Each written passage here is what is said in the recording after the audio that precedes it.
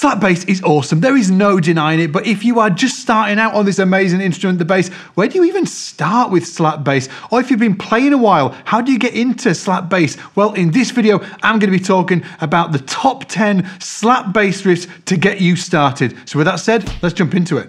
I just want to cover off a couple of quick things about the slapping technique so we're all on the same page, okay? First of all is the thumb. There's a couple of different ways of doing it. First of all is thumb down like this.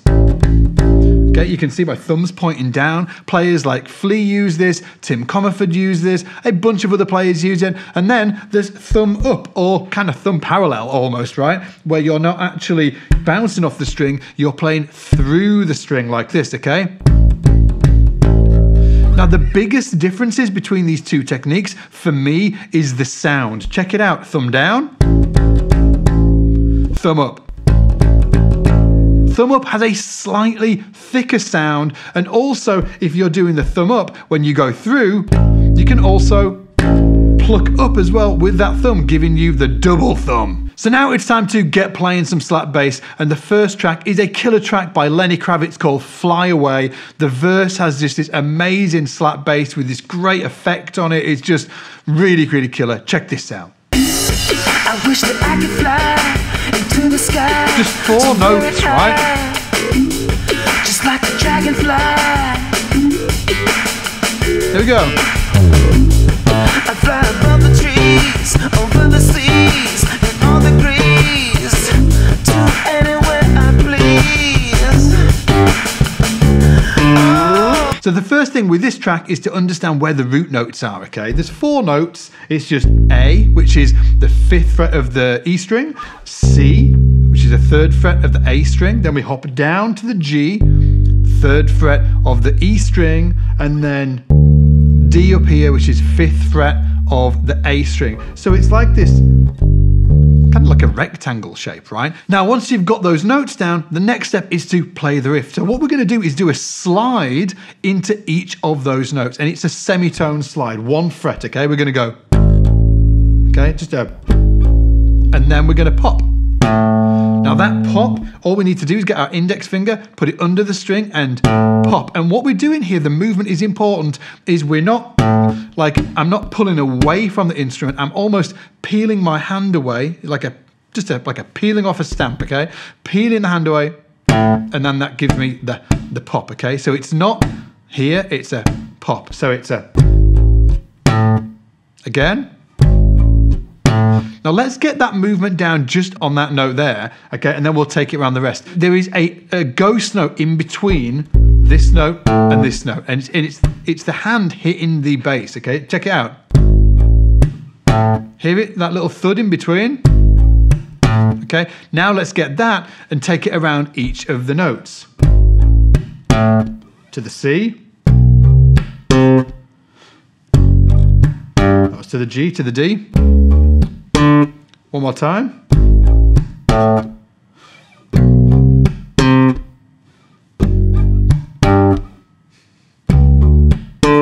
Now that'll be good enough, okay? Just playing that.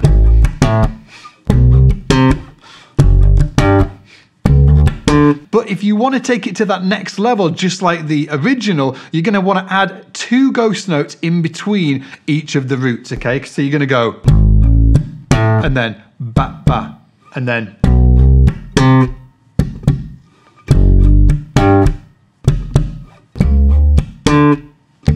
Now that was out of time. In time, it sounds like this.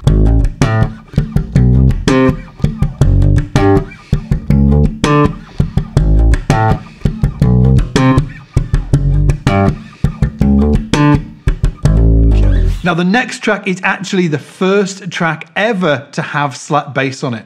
Ever! In history. Larry Graham was the bass player, the band was Sly and the Family Stone, and the track is called Thank You for Letting Me Be Myself Again. Check this out.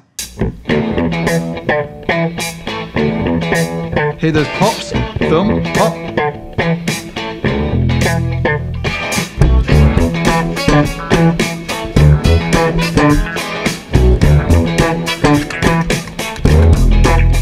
So I like splitting this riff into 2 sections. The first section starts up here.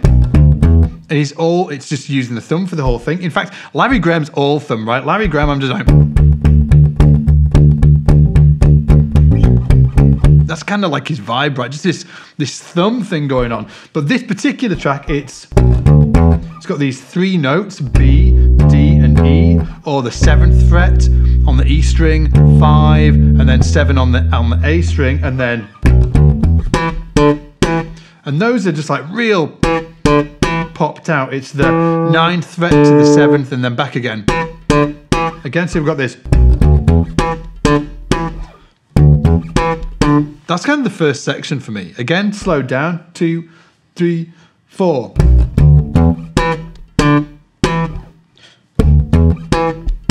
Now the second section repeats the start of the first again, so you've got this. And then the last bit of the second section is actually you've got a slide, open E, which you let ring out, and then, okay? So the whole thing together sounds like this.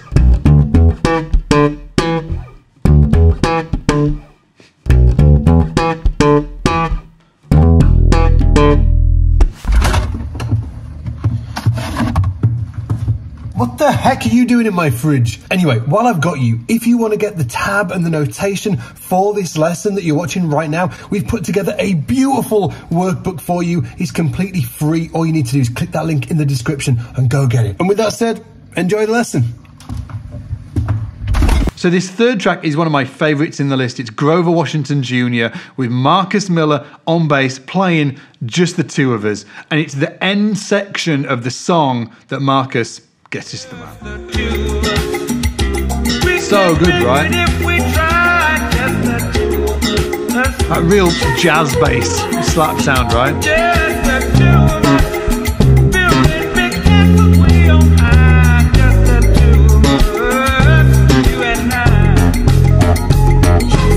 So let's slow that down. The first note is the D flat, 4th fret on the A string, and then obviously the octave. Then we move down a fret to the C, and then we've got right up here, it goes down chromatically. So F, E, E flat, A flat. And then we've got back to the slap again, to the C. And then it just sort of grooves out on the F there. Now, one thing to point out is on the first 2 notes, it's got that little ghost note in between that root and the octave, okay? So look out for it. Check it out. This is it in slow. 2, 3, 4.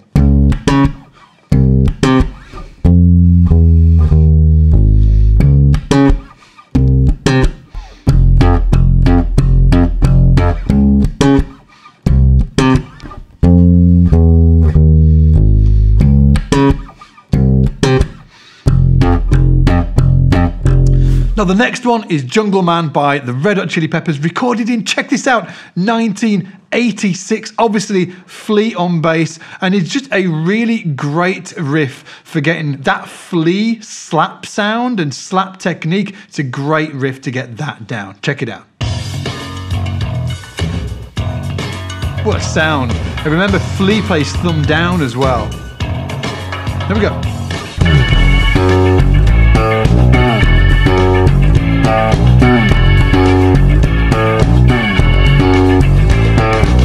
So obviously the first thing to get down on this riff is that beginning section.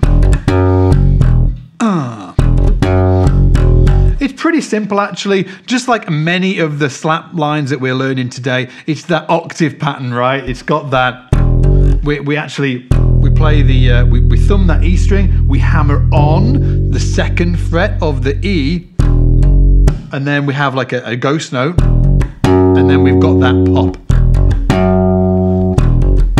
In fact, honestly, I would just really concentrate on that to begin with. Get that hammer on nice and sharp. Once you've got that down, you can add in the, okay, 2 and 3 and 4 and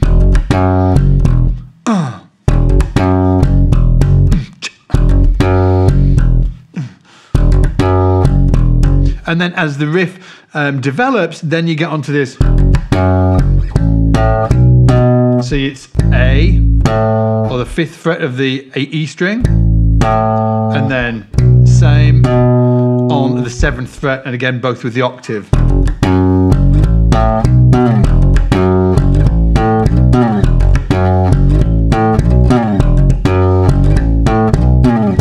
So on this next track, we're actually going to tune down our E string to a D. So what I'd like you to do is play the harmonic of the D string, and then take that E string down so it matches. There you go. Easy as that. Now the track itself is Take the Power Back by Rage Against the Machine. Tim Comerford on bass has that E string obviously tuned down to a D, and just the crunchiest, awesomest, best bass tone you've ever heard. Check this out.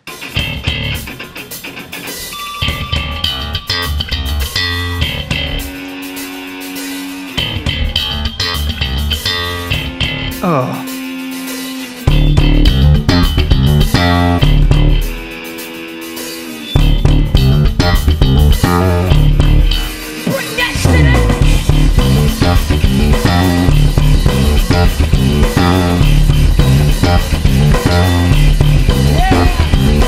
Now it's worth mentioning that I was playing that riff thumb down like Tim does it, but if you are an up thumber, if that feels more comfortable to you, you can do it that way. Now let's look at the riff itself. Obviously it starts off with this 2 big Ds, right? But then you've got this. Now all that is, you're really fingering wise, okay, I'm using my first finger and my little finger, okay, and I'm hammering on from the 3rd fret to the 5th fret. Then putting a dead note, so, and then popping that 3rd fret on the D string there. Get that move down first. That's a hammer on, remember? So you got, that's it.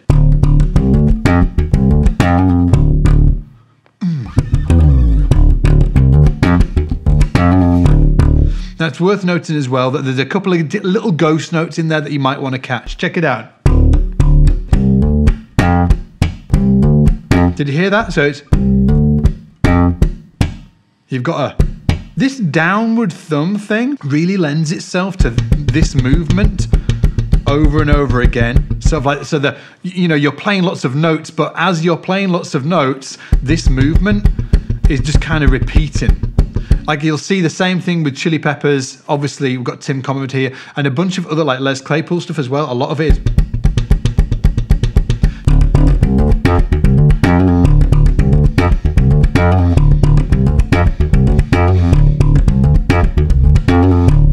Next up is another Chili Peppers track. It's Higher Ground. You Chili Peppers fans, you know this one already. Now, I thought about not putting this in because it is a little tricky to play up to speed, but it's a great one to play a little down tempo, just again to get that motion down. Check it out.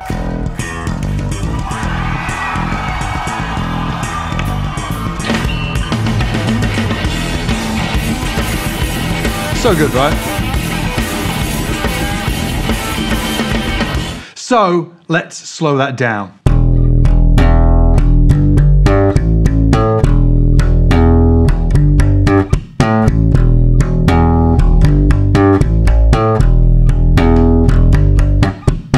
Up to tempo.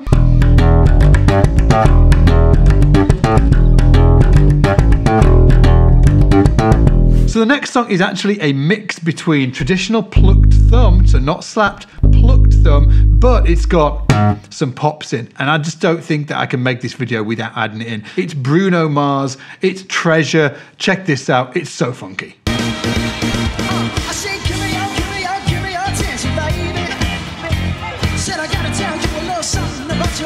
So good, right?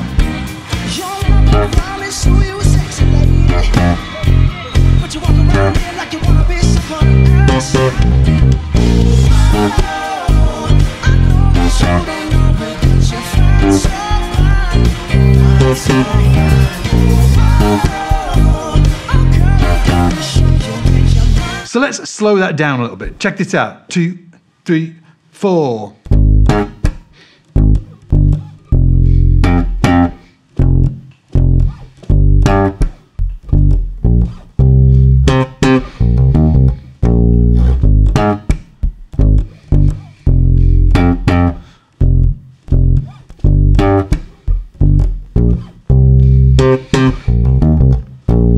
The trick is obviously to incorporate that thumb pluck in with that pop. So it sounds like this when you speed it up.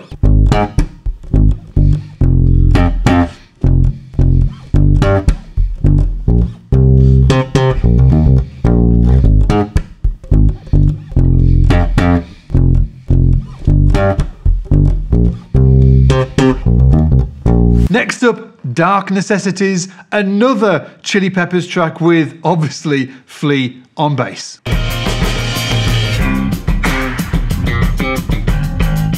Just so raw, this.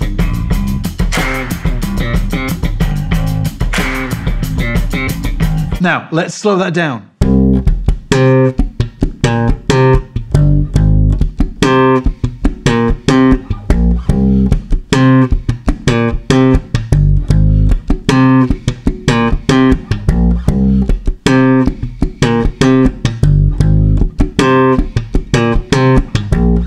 Again, Flea playing with that downward thumb there. And the trick to this is, again, really getting that rocking motion, just like we discussed on the Rage Against the Machine track. It's that, getting that. So it's thumb, slap, slap, pluck. That's how it begins. And then you've got a couple of rocks. And then you've got that. Now, when you're starting out with this riff, I'd actually recommend just focus on the first bit of it, right? Just focus on getting the movements down first and just stay on that first bit. And then when you're ready, down to the A flat.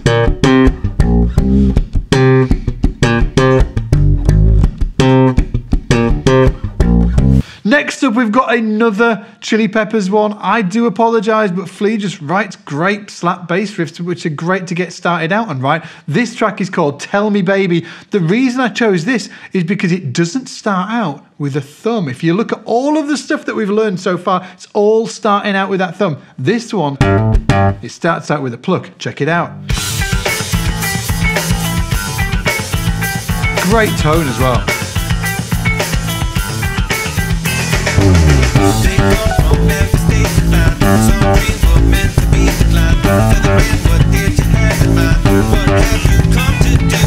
So check it out. Let's slow that down so you can get it down. Okay, 1, 2, 3, 4.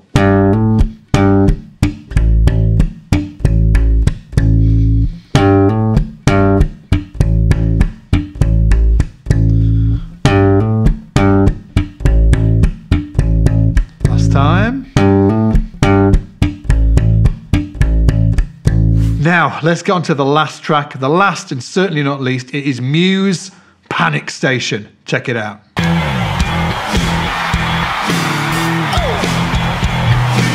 love those chords up there, those double stops.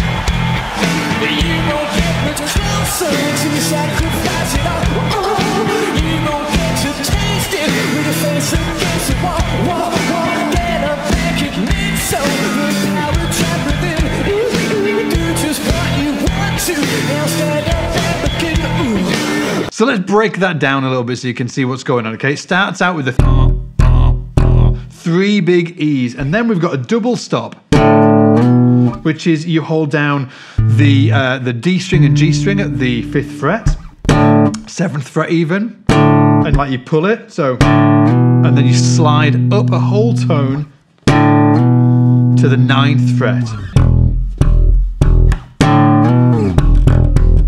That's the first section. Now after that we've got this chord up here, which is, I think it's either these 2 notes here, but I think it's also got the E in there as well. Okay. Really cool 4ths, right? So it is the, what am I, 15, 16, 17, 18, 19, 19th fret. So that chord. So again, slowly.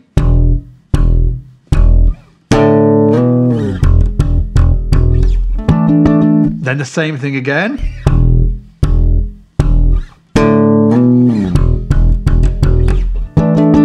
Next bit is it goes down to A and plays 3 big A's. Let's break that down. So it just goes A, and then you hold down 2 notes here, which is E flat and A flat, or the 13th fret on the D and the G string, and slide down 1 fret. After you've slid that down, you go. You've got those 4 big G's. So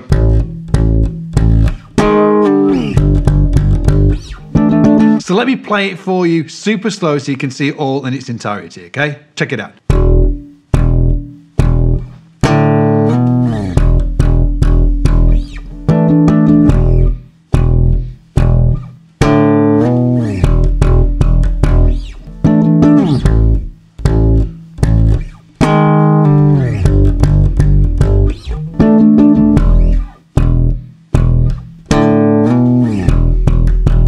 So now it's time for you to grab your bass and give all of these songs a run through. In fact, honestly, I'm hoping that you have your bass already. If you have, good luck with these. Remember to grab that free download down below. Check out scottsbasslessons.com, and that's where you'll find myself and the team and some of the best bass educators on the planet. If you've not checked it out, you can grab a 14-day free trial and take the entire platform for a test drive and let us help you get your bass playing to that next level. With that said, take it easy, and I'll see you in the shed.